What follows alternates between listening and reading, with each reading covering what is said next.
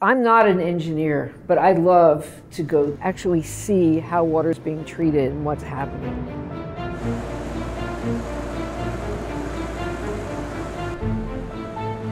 You go to visit a plant like Hadera, which is a huge plant.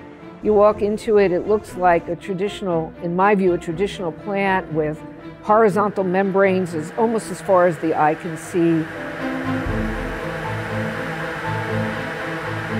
So this is the end of the process. Their largest plant, the Soric plant, built by the same company with different diameter membranes that are vertical instead of horizontal.